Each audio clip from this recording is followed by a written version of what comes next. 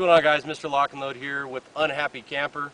We're going to do a quick video on basic movements in your buddy team whenever you're in a defensive engagement. You can either be going front or you could be doing a retreat movement, trying to get the hell out of the situation. But your basic concepts are to help each other out. It's individual actions meets joint actions. So go ahead and show it's the same range. We're just going to be going horizontally against the range. But what we're going to be doing is basic communication. When I was in the Marine Corps, I had my ABCs of any kind of warfighting: violence of action, momentum, and communication. Violence of action is simply being violent, being aggressive. You are doing the fight. You are owning the situation. Violence of action.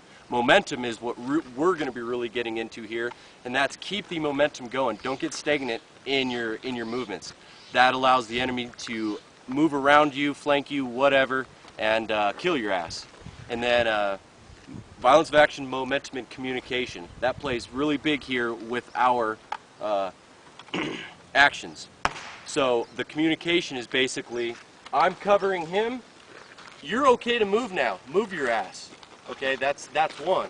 So I'm shooting, he's moving. All I'm going to say is, you guys, whatever the verbiage is, make it yourself that you and your team can understand. So I'm sitting here, hey bro, got your cover, or a simple, I am shooting, he's allowed to move. Now that he's moving, something like set, whatever he wants to say. Roger, moving to you. Now he's shooting. Now I can either move to cover or say I'm moving right to him. We got to talk about something, whatever. But just communicating effectively on the battlefield. So now that, hey bro, set, moving, move. I'm shooting. Now he's in the fight. He's shooting. All right, I know that he's shooting. He's covering my fire.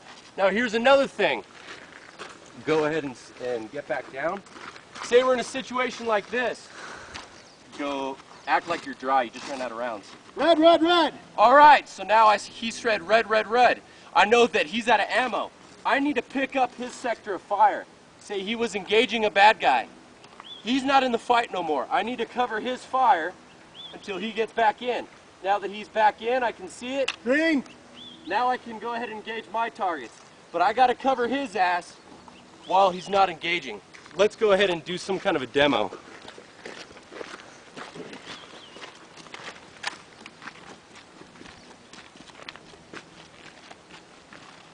Right, I'm just going to shoot. And You guys going live? yeah. All right. We're just going to go through it. Contact first!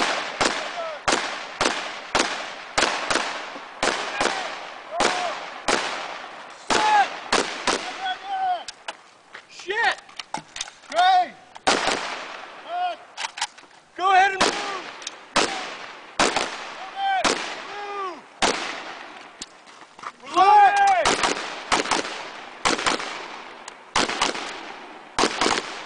Past you! Moving past you! Right, right.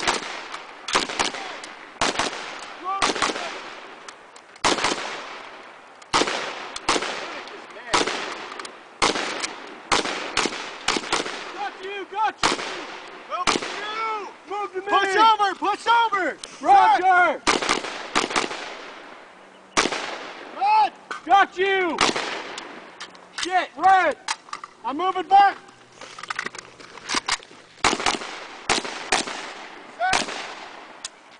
Loading! Fuck it! I'm out!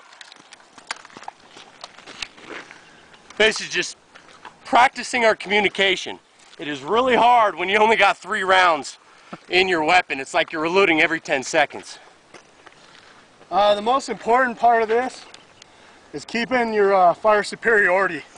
Once you have that, that's part of the violence of action he's talking about. I have fire superiority. I need to maintain rounds going down range. All right, because as soon as there's a lull, that allows the enemy to get off their flat foot and then come back and gain their momentum. And I don't want that. So shoot, move, communicate. Yep.